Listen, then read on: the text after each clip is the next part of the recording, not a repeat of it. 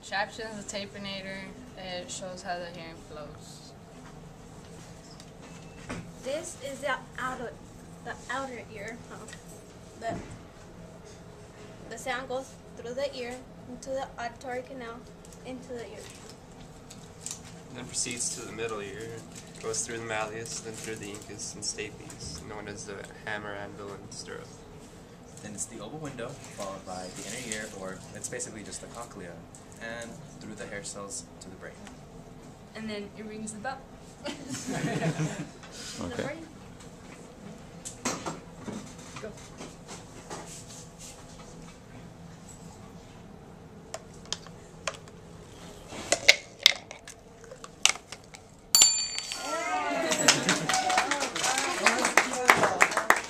So our contraption is the eye, and when the eye or the light goes through the eye, goes to the cornea, the iris, and the pupil. It hits a suspensory ligament, which is focuses the lens, which is connected to the ciliary muscle. Go for it. Alright, when it goes to the lens, it goes through the vitreous chamber, and the rods and cones in your eyes pick up on the light, and they send it through your retina, and then through your optic nerve. When it reaches the optic chiasm, the light switches around so that you see the way the world is. It goes through the optic tracts. From the optic tracts, it hits your brain, and the occipital lobe is where your brain picks it up and you see.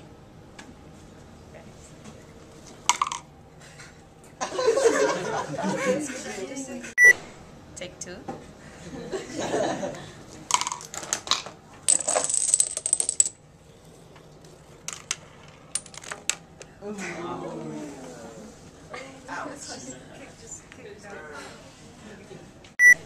Take three. 4.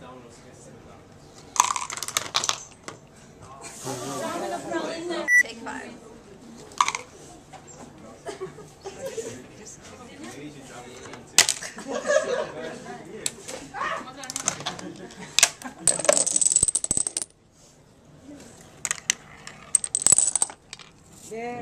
Okay, so our Rube Goldberg machine is called the Blindside, and it represents how light goes through the eyes and comes out. It represents sight and our blind sight. Well, it starts here, it goes to the cornea, to the pupil, iris, the lens, and optic nerve. Then it goes here to the vitreous chamber, which is covered by the sclera. And this other one is like, this one is a blind spot which you can't see because it doesn't have any cones or rods. The rods.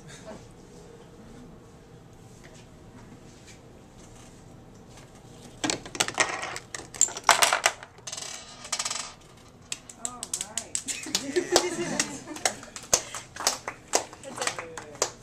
So is that what it's called, the blind side? Yeah. Hold on.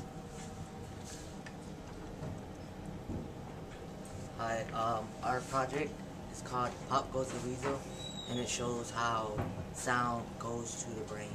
It starts with the extraordinary artery canal to the eardrum. And it goes to the incus, no, to the malleus, and then the incus and the stapes. And then it goes through the oval window, the scala vestibuli, the scala tympani, and then the round window. And then goes to the basilar membrane, then the tectorial membrane, and then the nerve fibers, and then finally to the brain. And so it works.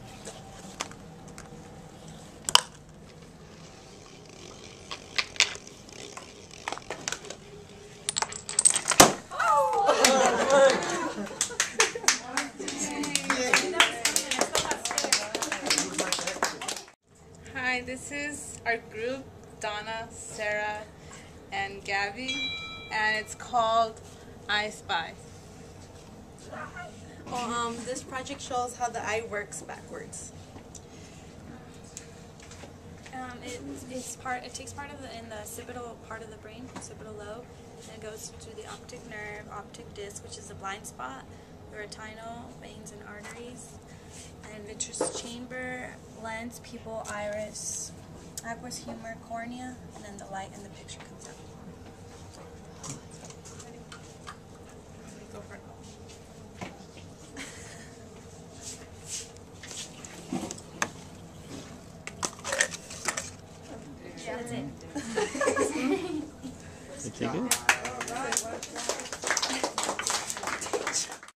Well, this is our model, and it's called the eavesdropper. And a quick fact about the ear, it's that besides having receptors for sound waves, it also has receptors for equilibrium. So. And it starts out in the external ear, goes down the malleus and the incus, and